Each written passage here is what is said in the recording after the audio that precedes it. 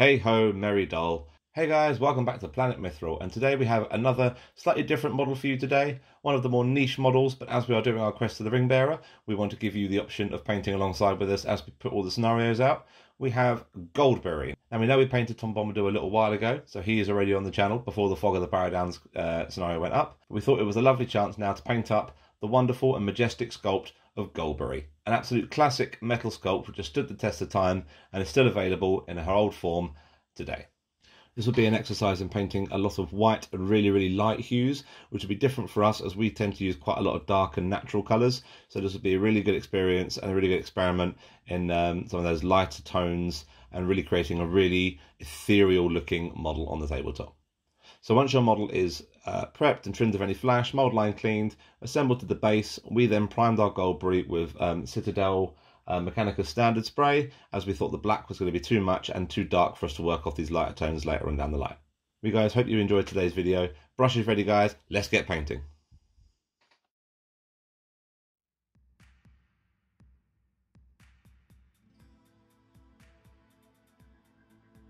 We're going to start with a 50-50 mix of Bugman's Glow and Cadian Flesh Tone and apply this as a base coat to the face, neckline and the hands.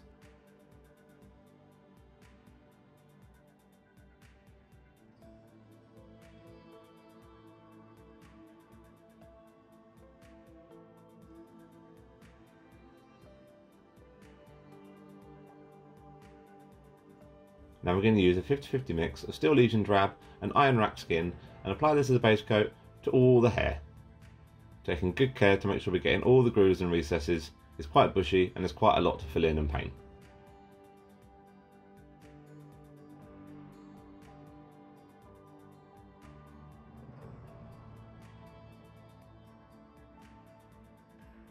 And for the final base colour we're going to do at this stage, we use a 3-part mix of Baharoth Blue, Thousand Suns Blue and Warpstone Glow.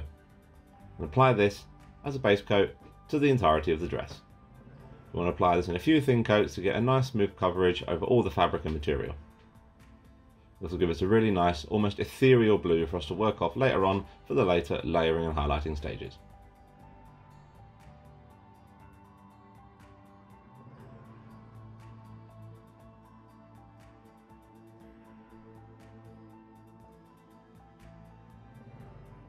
Skin.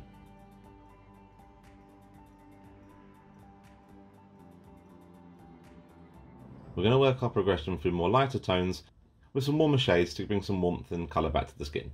To start off with, however, we're going to apply a layer over all the skin now with pure Cadian Flesh Tone. Give us a nice light base for the wash to work off in a minute.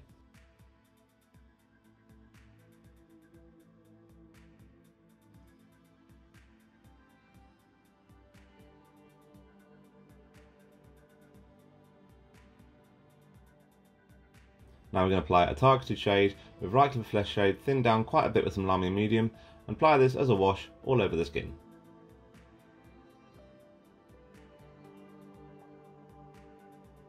Once it's dry, we're going to apply a 2-to-1 ratioed mix of Kislev Flesh to Cadian Flesh Tone, and apply this as an all-over layer.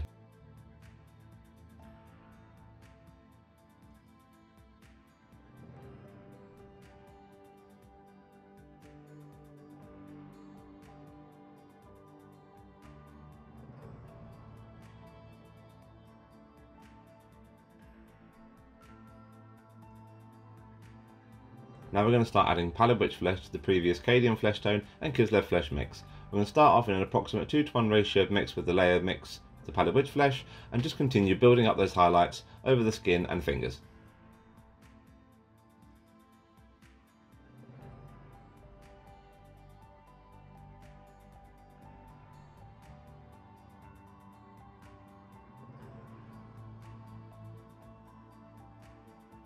Work on building this up with gradual increments of Pallid Witch Flesh added in until your mix is an approximate 2-to-1 split in favour of the Pallid Witch Flesh. At this point you're focusing on the uppermost raised details of facial detail and musculature across the body.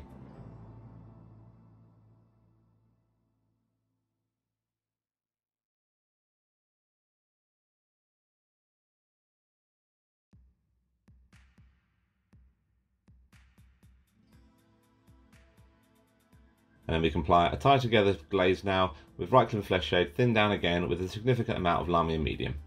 We're not looking at toning down, we're just looking at tying together all the layers and highlights here and bring a little bit of warmth back to our skin.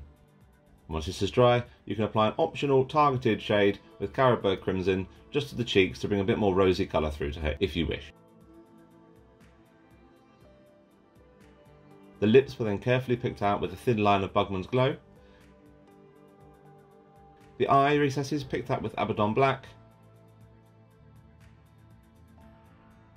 And the pupils painted in with 2 pinpoint dots of Pallid Witch Flesh either side.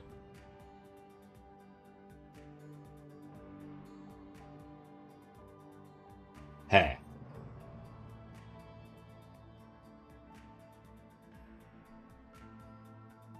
Again, we're going to be keeping the hair recipe fairly simple, relying on Pallid Witch Flesh on white scar with intermittent shades to do most of the work for us. To start off with, we're going to apply an all-over wash to the hair with Agrax Earth Shade. We're going to get pulled nicely in all the grooves and all the recesses to give a nice sense of depth, this big bushy mane of glorious golden hair.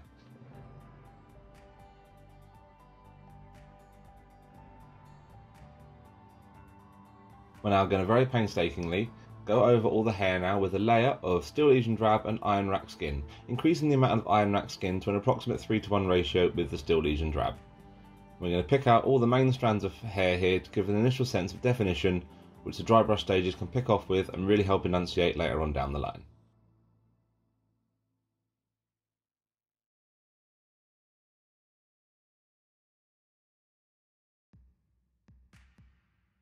Now we're going to start adding Pallid Witch Flesh to the previous Steel Legion Iron Rack Skin mix and start dry brushing this all over the hair, starting with a fairly heavy dry brush to begin with.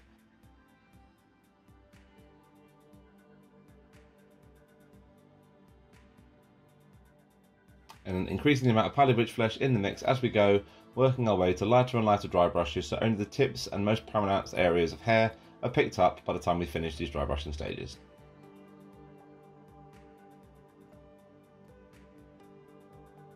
Once we're happy with how the bulk of our hair is looking, we're going to add white scar to the mix in an approximate 1/3 to 50% ratio, depending on how bright you want this hair to be, and apply some dot highlights just to the most outer curls and most prominent areas of hair.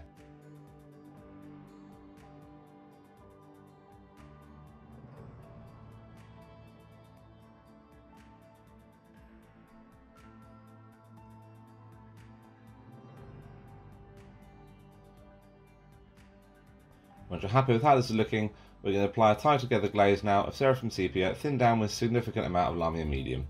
This just tie together all the dry brushing layers and give a really natural golden look to Goldberry's hair. Beautiful. Dress.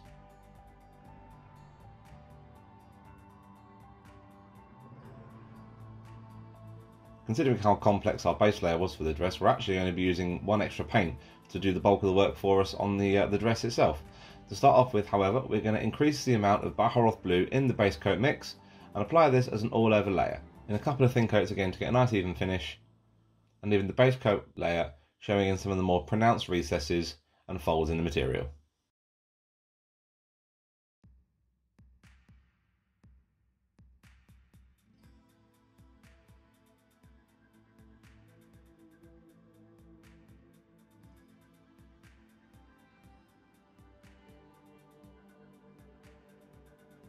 We're now going to apply a targeted shade with a 50-50 mix of Barrow Blue and Thousand Suns Blue, diluted down with Lamy and medium.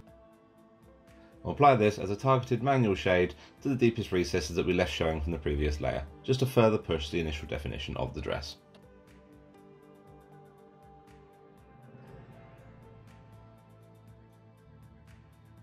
And we're going to tone down the blue and enunciate the shade just a little bit more by applying a wash of Drakenhof Nightshade to the whole dress, being careful not to let it pool on more of the flatter and smoother areas and letting the recesses take the bulk of it.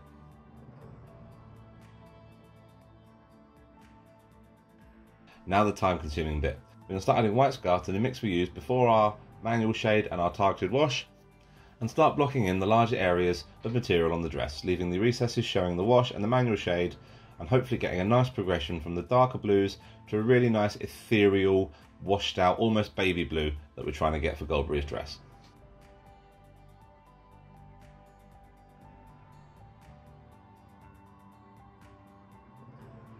Despite the lack of definition at the top half of the dress, the paint will cover really well here, and it's quite easy to find out where this layer needs to go to create a nice sense of depth and flow across the material.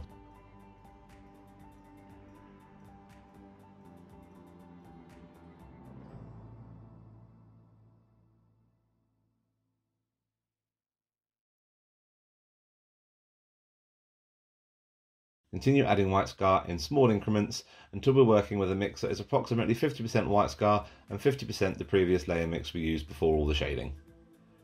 At each stage, work on building the highlights up to create a nice gradual progression between the darker blues and the lighter blues we're working with now. By the time we reach the final highlight stage, your paint should look almost white with a very faint blue tinge. We really want that ghostly, ethereal, majestic look for Goldberry to shine through in the finished product.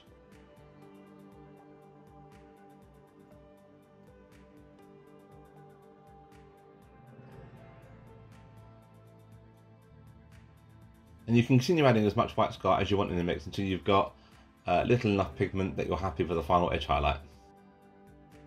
We'll be very careful then not to overblow it and wash out all the blue, because once you do that we start losing a lot of the character in the model. So it's a careful balance based on where you want your highlights to start and end, and how much white scar you actually want to add to the mix. But at this point it's purely up to personal preference.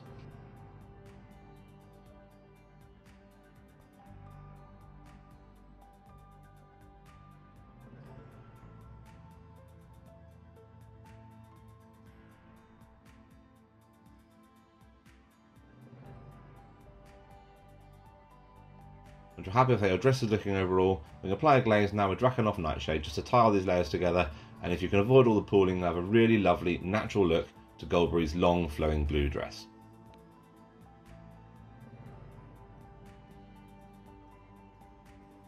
Metals.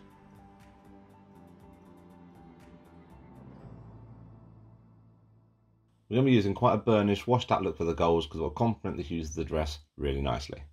To start off with, we're going to base coat the necklace, the neckline of the dress, and the gold belt that hangs around her waist with Rhinox hide. This will give the gold a really nice surface to which to work off and hopefully give the best shine when we're finished.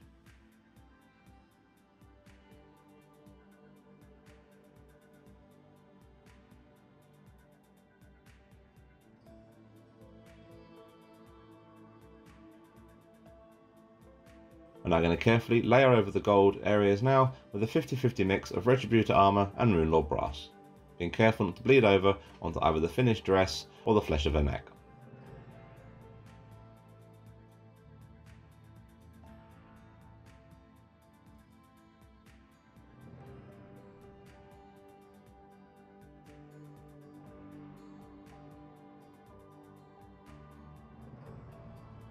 Then going to apply a targeted wash with Agrax Earthshade, thin down a little bit of Lamia Medium to all these gold areas. Again, being very careful to avoid any bleeding over.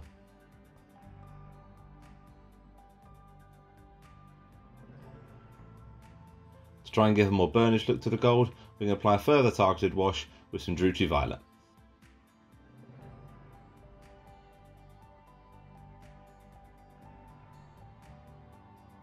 Now we can start highlighting the belt and all the gold areas now with Canoptek Alloy, which will just further reinforce the burnished, washed out gold look we want to strive for.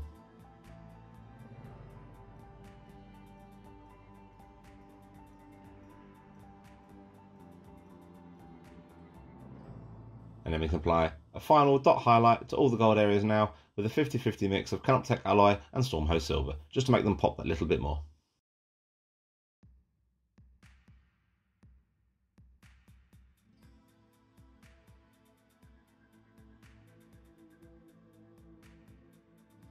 Once you're happy with how this looks, we can apply a light glaze now with Seraphim Sepia just to tile the gold together and bring a little bit more warmth back to the underlying areas of it.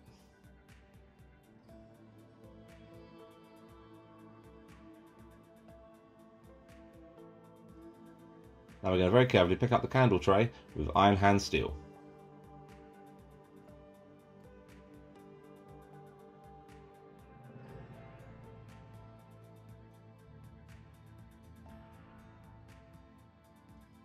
And apply a very quick targeted shade now with non-oil.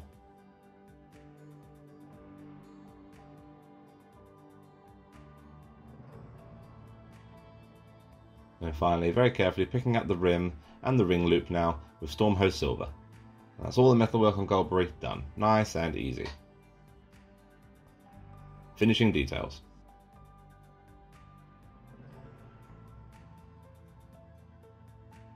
These are the paints and shades I'm going to be using to make the candle and the flame itself. Using mainly glazes and shades for the look of the flame, and some nice beiges for the hue of the candle. To start off with, we're going to base coat the main bulk of the candle with a 50-50 mix of Rakarth flesh and Ushabti bone. Mouse bias and a couple of thin down layers to get a nice smooth finish across the whole candle. I'm going to layer in now by adding some white scar in an approximate 1:2 ratio mix between white scar and the previous base coat mix, and pick out the outside of the candle and define some more of the melted wax dripping over the top.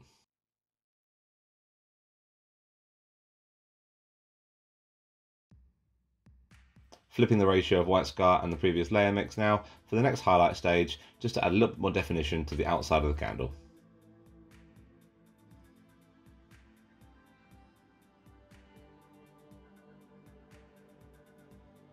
Finally, we're going to pick up the flame itself with pure white scar, ready for the shades in a minute.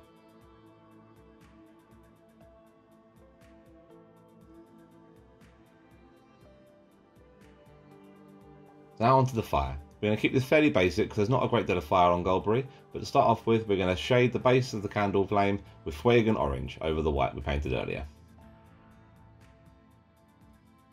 We can then start working up the flame effect by applying majestic to the raised areas. The fire is hottest at its core, so we want the Fuegan orange to be more prominent in the recesses, and the red working up the outside of the flame. Once you're happy with how it's looking, we apply a couple of glazes of Lamenter's yellow to the candle flame itself and to the top of the candle to give a little bit of OSL. Finally, we're going to pick out Goldberry's boots now with a base coat of Dryad bark.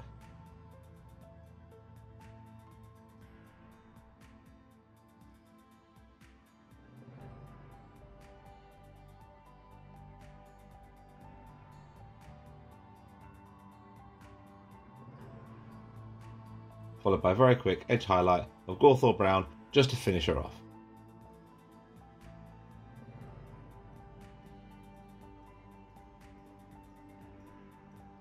And here we have the beautiful and majestic finished Goldberry, alongside the mysterious Tom Bombadil, ready to come to the aid of any hobbits who happen across Barrows and the evil spirits that lurk within.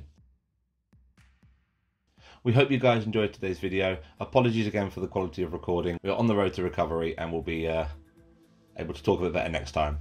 Please like and subscribe, it really helps push the content out. And don't forget to hit that bell for notifications of when we post our next videos. But until next time guys, we hope you enjoyed, and as always, happy hobbying.